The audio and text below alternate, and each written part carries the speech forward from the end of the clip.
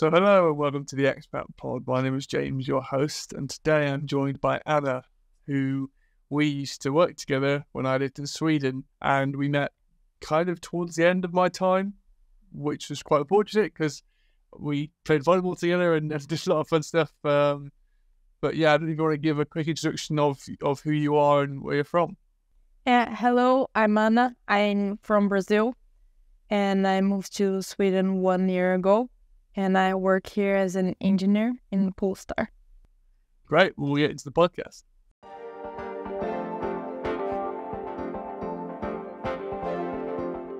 In Sweden, but let's kind of cycle back over a year ago, I imagine, to what made you want to live abroad? What made you want to leave Brazil? I think since I was a child, I have this dream, like just to have this experience, know like how it will be if I will live in Europe, and how is the work there, what people eat there, like what people usually do, so I always want to have this experience. What was your dream destination when you were younger? Did you have a dream destination? Was it Portugal because of the language, or was it somewhere else in Europe? No, actually, I never realized that I've been here in Sweden before. Like, I never heard so much. You always heard that, oh, Sweden is so cold. So I always see myself in USA or England, probably due to the English, or sometimes German, because I'm always work in automotive industry, and then it's like the cars things are there, but never in Sweden. So when you were looking for work abroad then, did you narrow it down, or did you kind of cast your net really wide and try and stay in the industry you're in? So did you look for jobs globally in the automotive sector? Yeah, I search on LinkedIn, like the title of what I do, like software engineer, and I always want to work with electric vehicles as well. And I found that in Sweden, they have more jobs opportunity, and then like in another countries, they ask if you already have the visa. So here, I think the procedure and the companies need more engineer, at least in my field, and they can support with all the process. When you applied then, did you apply just for one job in Sweden, or was it a handful of jobs? And what was that process like? Yeah, like it was kind of a really nice coincidence, because the title and the description of this job, it was what I did in my final paper at the university, and what I was working on. So when I saw the job, I think I thought, oh, it will be this, or it will take much time to find another one. So actually, I applied for another jobs before, but I didn't get even a no as a response, because it was in another countries, and they don't even consider this.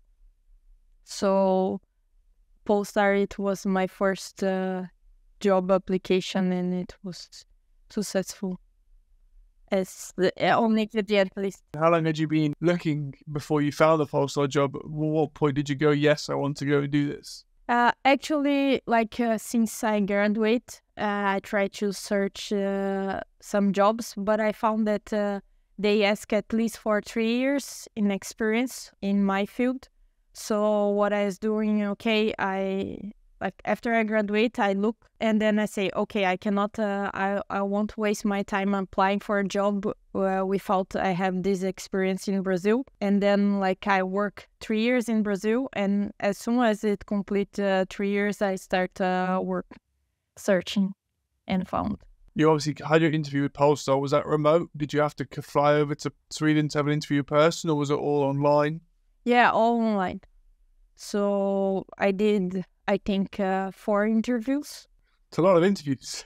Yeah, before all the process of visa and everything starts. So did you have to do a technical assessment? Did they give you a test in terms of software capabilities, or was it just a personal interview from your... Yeah, just personal and some technical questions. But I don't need to prove or do some tests. Just talk about what you know and use the right language. Yeah, and my experience. And so obviously you got the job. What was the visa process like? yeah, the company hired another company to help me with the process. So it's just filling a lot of documents. Then need to send it to Sweden migration agency. And then after this, I need to travel to another city in Brazil, called the capital, called Brasilia. And it's too far if you compare the countries in Europe. So I need to go there just to show them my passport and then come back and wait for the Sweden approval. And how long did you wait from the approval? The approval itself, it took 2 months, but the entire process took almost 6 months. From the day that I received, that I passed the job interview, from the day that I arrived in Sweden, it's like 6 months. So it's quite a long process. And then, so obviously you get the job, you get your visa. Then what did you need to do? Did you find accommodation? What was your plan? Yeah, the Polestar also hired a company to help me with accommodation. So I have like at least once a week, I have a meeting with this company, and they explain me how everything works, how the tax works here, how the accommodation works, and how everything. And then the girl helped me like with the main websites to apply for, to look for, and they send some recommendations. And then I was trying to look for by myself as well, and found a great one. By yourself you found, as opposed to through the... Yeah, then I found by myself, but the girl helped me with all the process, because since I was not here in Sweden, then they have like to see the apartment in a person to check if everything is working, if the guy is real. So when I arrived, they just give me the key, and everything was perfect. That's very useful. And how was it moving across then? So you obviously needed to pack. What were you expecting when you left? I was really worried. I was really afraid of the cold, because like everyone, when I was telling to my friend or to another person, oh, I will move to Sweden, the first reaction is, oh no, there's too cold. How you handle that?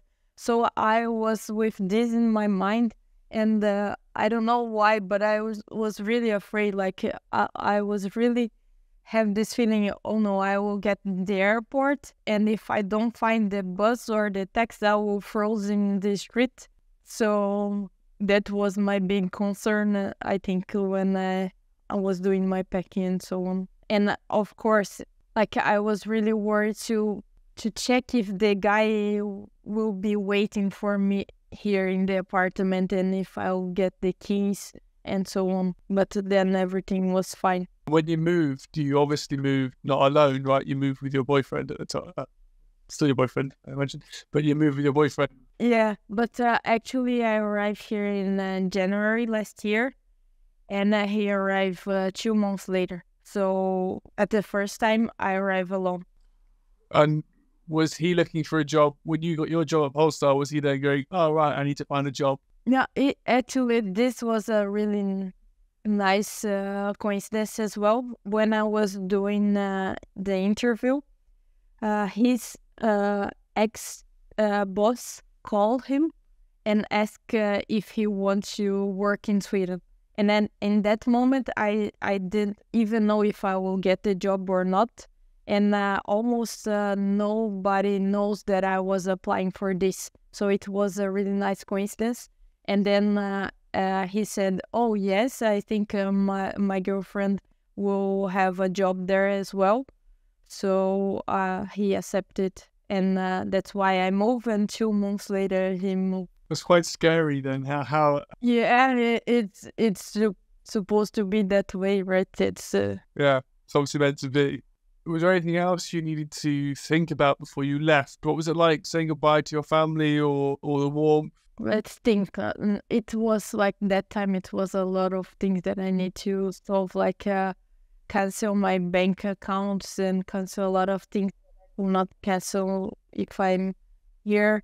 Say goodbye to all my friends and my family. Yeah, right now I cannot remember in more things. No, and did you bring lots of cachaça with you? Yeah, no. No, because I don't drink cachaça that much. I don't like myself. But in this, now I bring some, because then a lot of friends want to try it. And here in Sweden, it's really expensive. Like in Brazil, you can buy one for 10 crowns. And here you buy like the same one for 200 kronas. It's insane. So I bring this time. But at the first time, I didn't know about it. So I didn't bring that So you're much. making some caipirinhas for everyone, well? Yeah, now I know. Wonderful. And was there anything else you needed to think about or do? I guess, did you need to prove a level of English proficiency before taking the job or getting the visa? No, this is also was proved with only the interview. And also, I didn't need to prove that I said that I graduate in Brazil, but I didn't need to prove that. Okay. And did you need to learn any Swedish before you went, or was it all? No, I didn't even ask for it, because I want so much that job, and I was afraid to ask it. And if my boss said, "Oh, you need to know," then I will say, "No, I don't know." So I didn't even ask, and I just imagined that just English was fine. And in reality, it is like that. But now I am learning. Perfect. Well, there's nothing more to add for how you got to Sweden. I guess we can start section 2.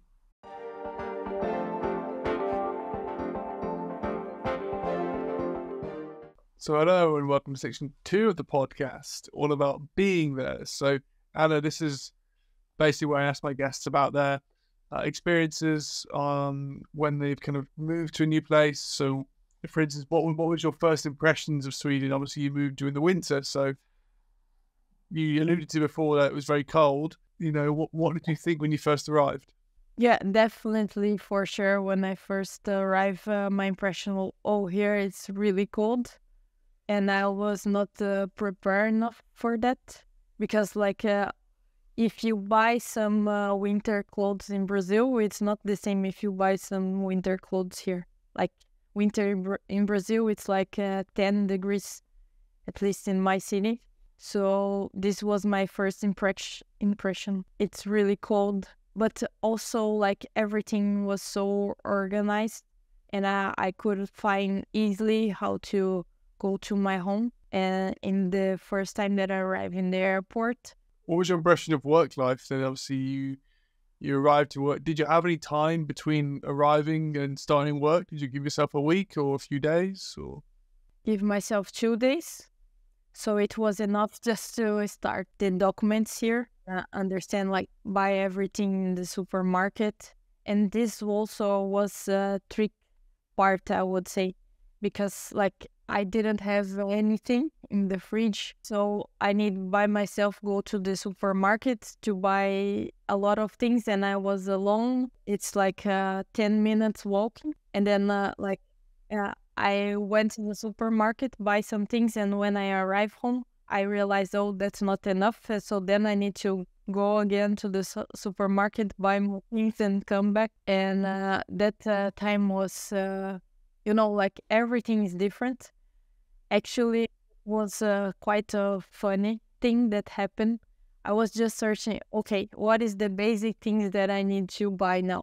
Okay, water is the basic thing. But I didn't know that you can drink water direct. On the type here.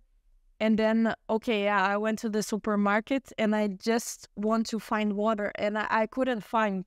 because I only find like sparkling water or water with lemon or water with apple, like this flavor water.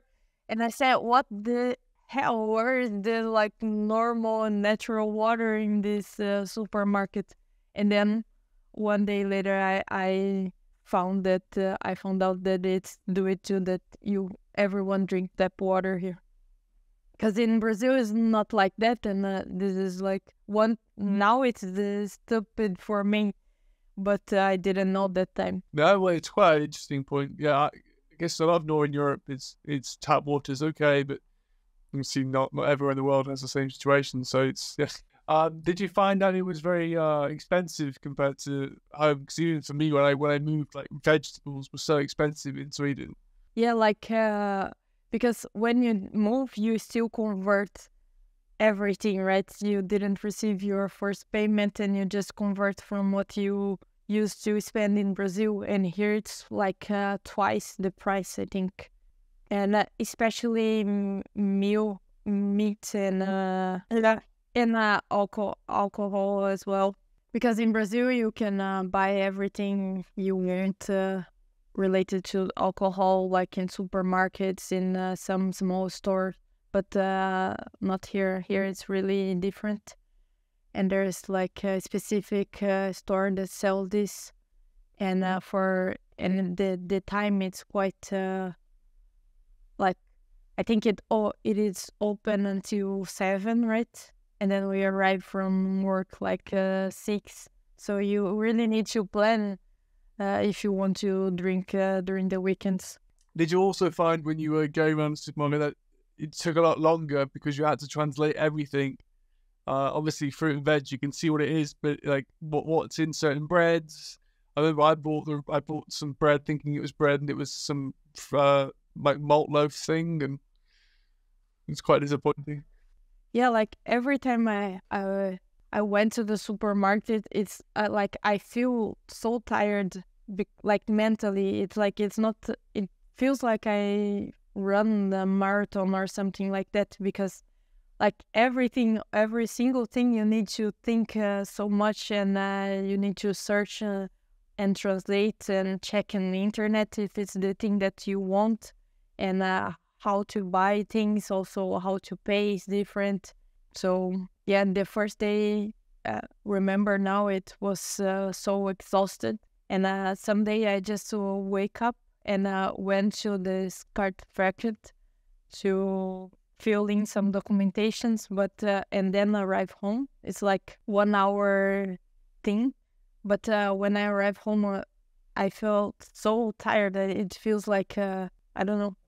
It's so different, but you are tired, like you're mental tired, not physically. Yeah, because I guess for you're communicating in English as well in Sweden, where their first language is not English and your first language is not English, but your common language is English. So it's even more of a headache. When you started work, then how was that? What did you feel like the working culture was like compared to what you had back home? Like I was afraid because when I was telling my friends that and search on the internet as well, like how is it to work in Sweden?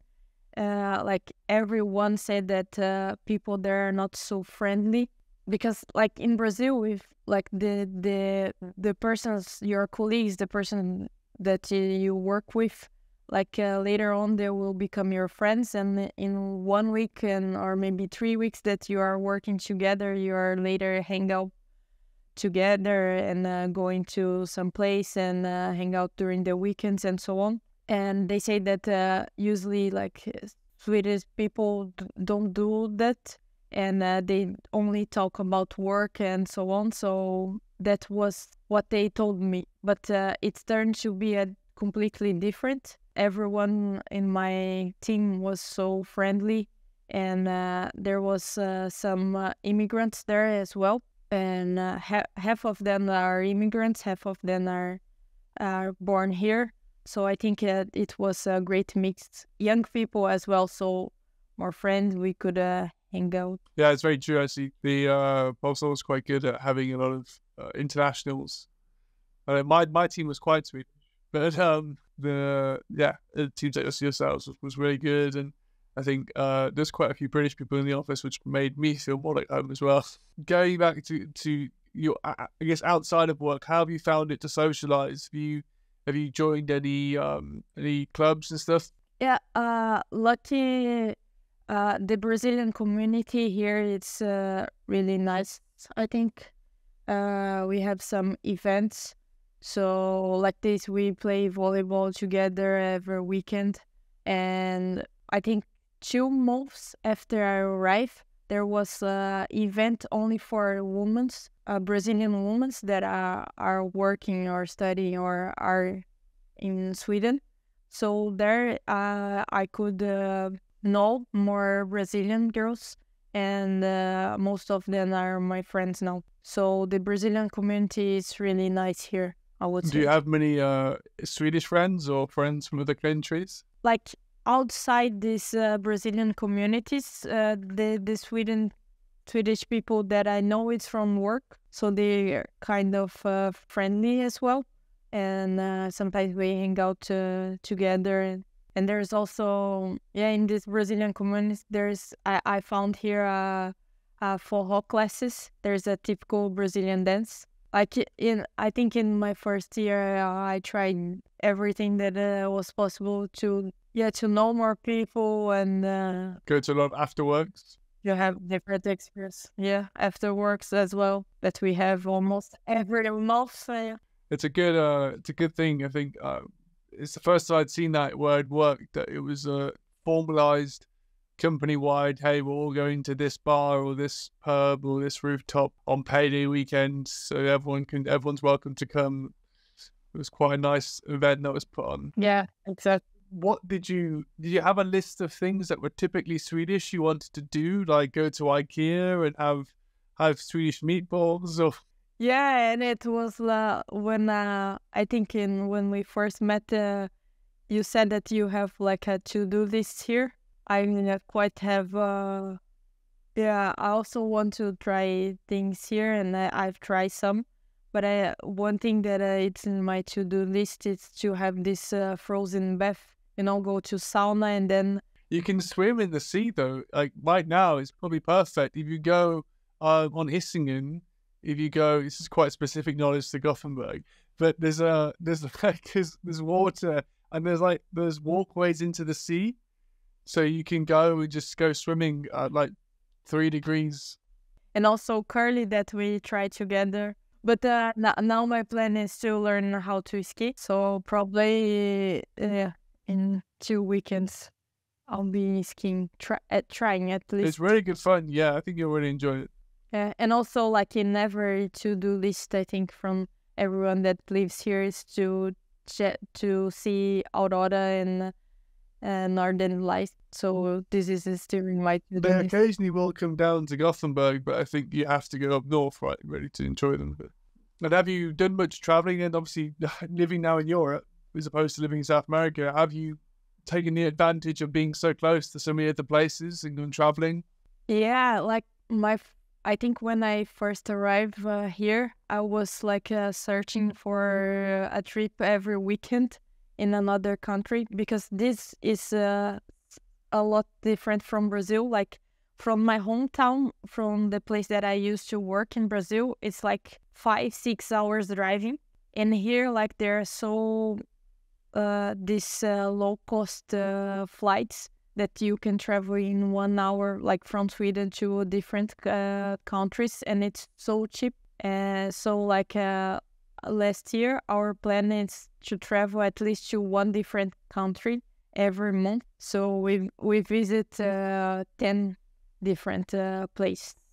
That's incredible. So yeah, and still this year my plan is to continue that, because it's so easy. Yeah, you can get a flight like Friday afternoon and then come back on Sunday morning, like you're doing this weekend. Yeah, and if you go to Poland, for example, like you spend less money than if you spend here in Gothenburg going out for the weekend. That's ridiculous. And how are you enjoying the language? Obviously, they have SFI, or Swedish for Immigrants. available. Are you still doing that? Are you enjoying it? Yes, when I start, I apply for SFE, and it was quite nice in the beginning. I was doing twice in a week, but then after I start after before the summer, and then what happened is like after this summer, they kind of reset the classes and start from the beginning again. So I say, okay, now I need to start from the beginning what I already did. And it was that Polestar was paying for Swedish classes as well. So now, and I was doing like 3 times a week, 2 in SFE and 1 that Polestar was paying. Then I think, okay, maybe 3 times a week to do Sweden, it's too much. And since SFE starts from the beginning, so I decide like to stop at SFE and continue just with Polestar classes. And that's what I'm doing now, just once a week. And I think it's a great pace. I don't need to hurry that much in learning Swedish. So it's okay for me. Once like 2 hours once a week, it's okay. Sometimes I use Duolingo during the bus too. It's literally what I used to do every day. I'd get on the bus and do my Duolingo. I thought I was really good at Swedish, and then I try and speak it with my colleagues, and then they're like, "What? No, that's not Swedish. You're speaking Danish." Yeah, but I just know a few words. I'm still in the beginning level. Is there anything else that you've noticed or enjoyed? I guess, how are you dealing with homesickness? Like, obviously, your family are all back in Brazil. There's quite a big time difference. How is that? How are you managing that? Obviously, being with your boyfriend must be really good because you're not having a long distance relationship, which is very difficult. Your family and things. How often do you speak to them? And yeah, usually I call them once a week. I talk to my mom and my father, and during the week we text each other in WhatsApp. And I think it wasn't that hard in the beginning because I was really looking forward to came here and to know, and everything was new. And then you get okay, like every day it's a new different experience and so on. But after 6 months, I think for me it then you have the routine, your own routine, and then things are almost the same. So then I think and then you start like in Brazil, it's good weather all the time. So like my friends that are there celebrate parties and special events, and then you realize, okay, I'm not there. But what I did is like I stopped think that way and try to be grateful for the opportunity that I'm having here. And it's been like 10 years that I'm not living with my mom, and I'm living in another city from my hometown. And I usually travel to my hometown once a month. And now I travel once a year. So yeah, just get used to it. I think now it's really easy. Like you can talk with your family using video calls. So you feel that you are close to each other with these video calls and so on. Quite completely, it's amazing. I think like our parents' generation had to write to each other or at least a call, and no one had phones with them all the time, so you could just, if they weren't there, they weren't there. So yeah, and my mom say, okay, sometimes they say, oh, and it feels like you're still in the city that you used to work. Sometimes I cannot believe you are like 1,000 miles from Brazil. how are you enjoying it? Are you enjoying your time in Sweden? Have you found it challenging? Have you found it exciting? Yeah, challenge in the beginning, but now I'm enjoying a lot. I would say I think the quality of life that you have here, it's really good. Like you can go to work and then be back. And I remember that sometimes in Brazil we work like 10, 12 hours per day.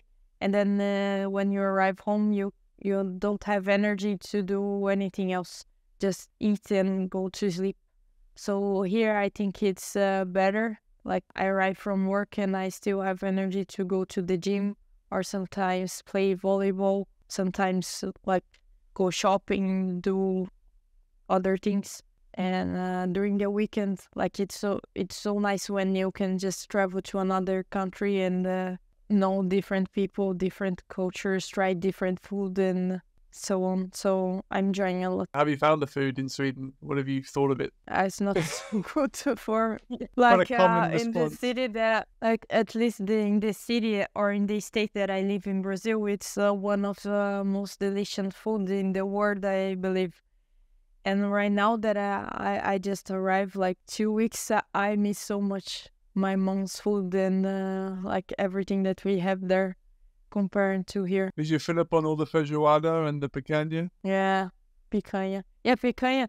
It was nice because picanha we found here now. Oh, brilliant. But it takes like 8 months for us to discover picanha here. And now every week you're having it. Yeah, and every week there's a Brazilian barbecue. Amazing. Well, versus the summer is probably wonderful for barbecuing because there's so many available places like in Del Hun or... Yeah, and you can go to like parks and so on. But the latest summer, I didn't know about picanha here, so it will be this first summer with picanha. Is there anything kind of else you want to really add on in terms of your time in Sweden that's kind of stood out to you? Or yeah, I think if I can highlight the thing that I liked here, I think first is the quality of life. And this summer here, it's amazing. And the safety that we have here, like that I don't need to worry about my home and worry about if someone will steal my phone and my things. Like I can arrive every time that I want in my home and walk here, and it's really safe. And this is, I think, this feeling like for a person who already know how it's to feel unsafe, and that once you feel safe again, it's one of the best feelings that you could have. is that something you talked about with your friends who are also from Brazil or from other parts of the world? Yeah, these two main things. I guess we can go into section 3, which is a review of your time.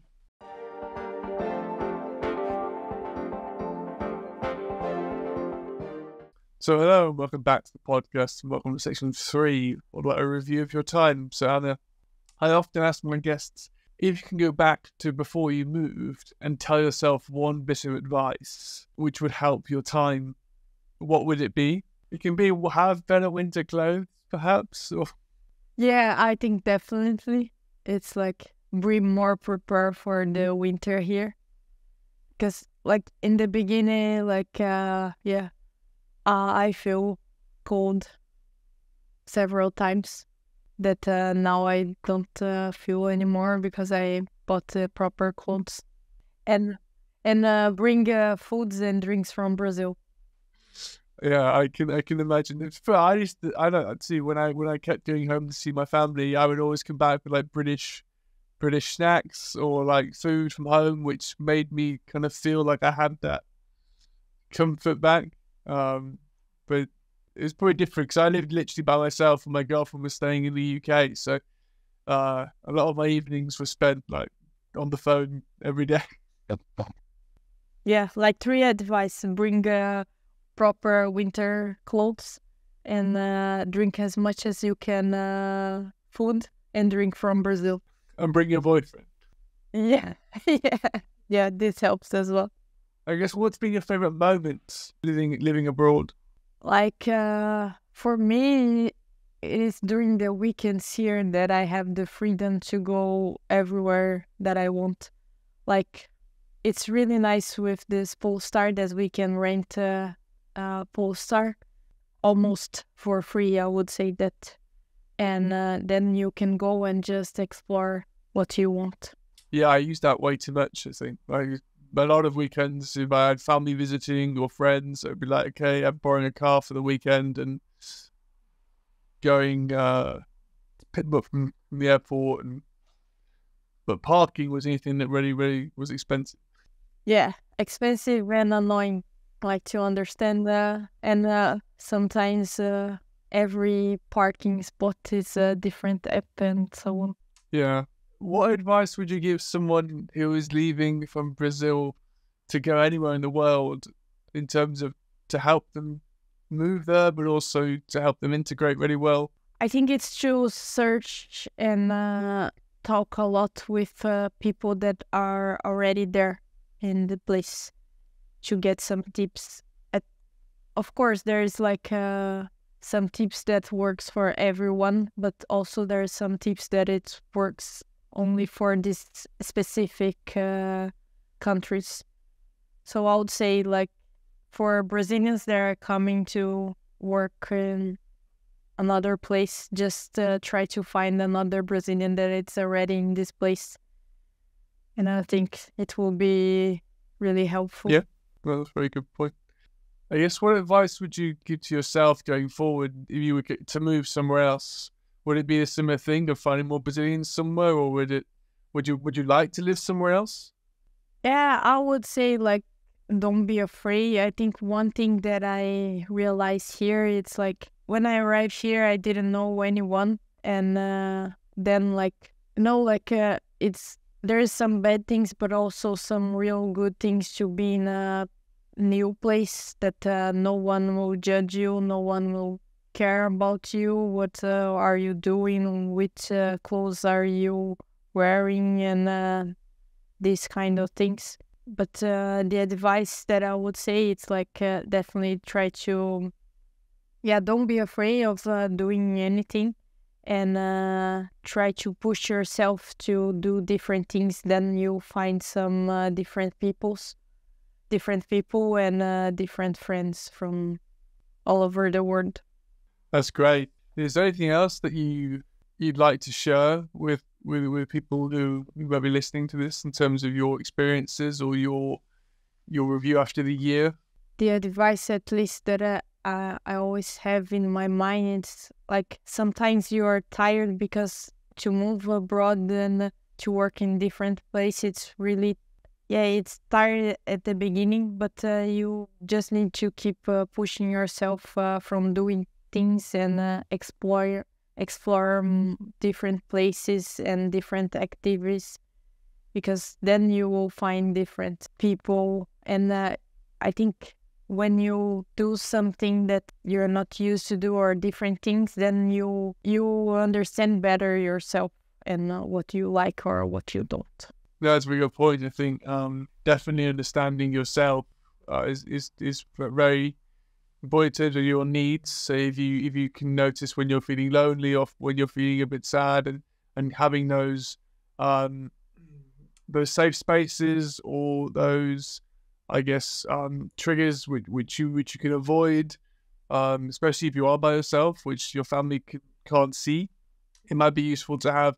I know when I was living away, my girlfriend and I had a phrase wherever if we text each other a certain phrase, so we would just know that one of us is feeling really bad, and it'd be a way of just, okay, let's go and have a talk about it, let's go and solve this problem, or just, get on a FaceTime and just have a catch up really. Understand yourself, and sometimes you just need 1 weekend only with yourself, watching a movie alone. And do you have any things like that? So when you're missing Brazil, do you put, I don't know, some Brazilian TV show on, or some music, or? Yeah, usually when I'm really missing home, I call my friends and family, which is what I usually do. I think that's everything from my side in terms of questions for you. I don't know if you want to share anything more. Or... Yeah, for me, I just want to thank you for this conversation and this opportunity. It was really nice. Yeah, well, obviously, thank you for being a guest. Thank you for using your Sunday evening just to talk to me. Obviously, we've been meaning to do this since before I even left Sweden, which was back in August, and it's now January, so it's been quite a while. But just thank you again. Yeah, good that we found the time to make it. Yeah, perfect. And yeah, I just want to say I really enjoyed your conversation with regards to the journey you had to go through in order to even leave. Obviously the 6-month wait for the visa. For me, it was 3 months. But I thought that was too long, but it was significantly longer for you. And it's really quite interesting to think about timelines when, we live in a world where everything is so on demand that we can get things the next day or the next few days. To think, well, actually, no, if I want to be somewhere in the next 5 years, I'm going to start thinking about it now, because it might take a year for me to be able to actually transition across somewhere. So, and you get anxious while you are waiting for this, but in the end, everything will be fine.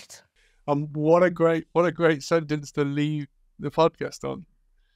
So, as always, if you have found something insightful from Ana, which I'm sure you've found so many things insightful, very clever person, then please do let us know. Please do comment. Please do share and get in touch. As always, please do subscribe to what we do, and every week you can learn something or hear a great story or listen to someone talk about a new country, which is always fascinating in my eyes anyway. It's why I'm doing this. But anyway, we'll see you next time, the Expat Pod.